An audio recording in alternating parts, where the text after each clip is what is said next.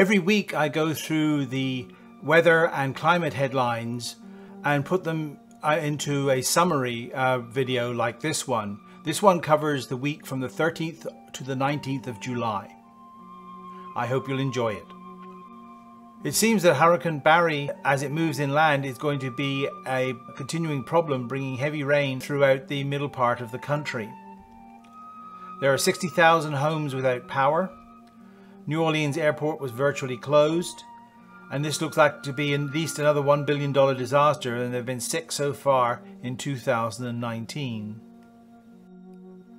Now, we've been hearing about the monsoon rains in India for the last couple of weeks, but there are areas that still are without a great deal of water, and Chennai is one of them. It's a city in southeast India, and it's running out of water, so much so that the Indian government is having to truck in large quantities of drinking water and are using trains to do it.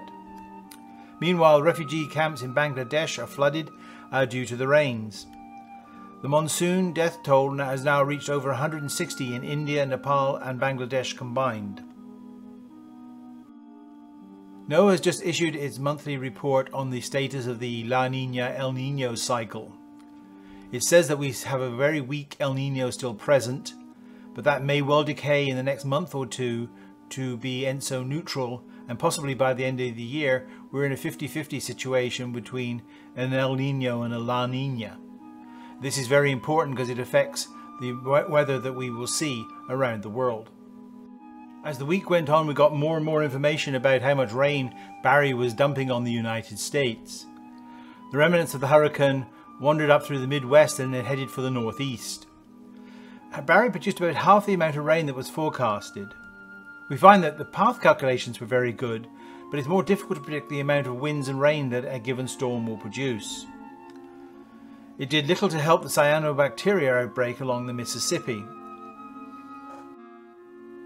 Talking about ongoing problems, aftershocks are still hitting Southern California after the large earthquake last week. There have been 5 significant aftershocks. And interestingly enough, there was a fairly significant earthquake in the East Bay of San Francisco, probably along the Hayward Fault, which is quite worrying because that fault has been slated to go for some years now. On the 16th of July, New York City faced a fairly major power outage. Over 79,000 customers lost power as a result of a fire in a 13,000 volt cable. But with more heat waves on the way, the danger is that we'll get more of those sorts of blackouts, and that's the very last thing you want, to have a power outage when the temperatures are so high, because you lose your air conditioning. Here's one for the record books. On the 16th of July, the northernmost tip of Canada, a place called Alert, set a new all-time temperature record. The temperatures reached 21 degrees centigrade or 70 degrees Fahrenheit. Now, Alert is about 700 miles north of Barrow, Alaska, and it beat its old record by a full 1 degree centigrade. The really funny part of this is that it was warmer than the high temperature in Australia on that same day. As Barry moved north, it started to hit Canada. Toronto got over 2 inches of rain on Wednesday morning, producing the worst flooding since the epic flood of 2013. Flooding also hit Ontario, Saskatchewan and Manitoba. A new report shows that California wildfires are getting bigger, at least during the summer.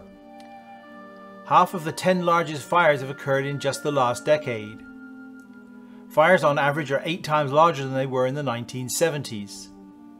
California is now 2.5 degrees Fahrenheit warmer than it was back then.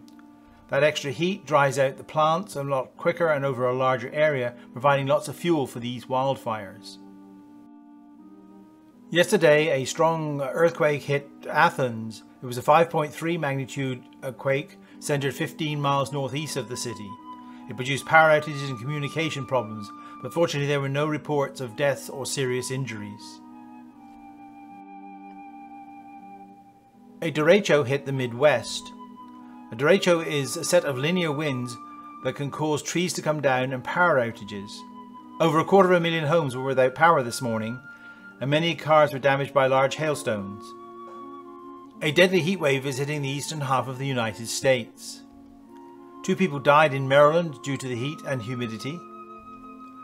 Roads have buckled and cracked across the country. The New York City Triathlon was cancelled for the first time in history. And there's more of this heat to come. These first 2 days were only the beginning. The worst 2 days are today and tomorrow. So we'll see what that brings for everyone. So that's all the news that's fit to print. If you enjoyed this video, please pass this link on to your friends and family who might be interested. Stay safe, and until next week, goodbye.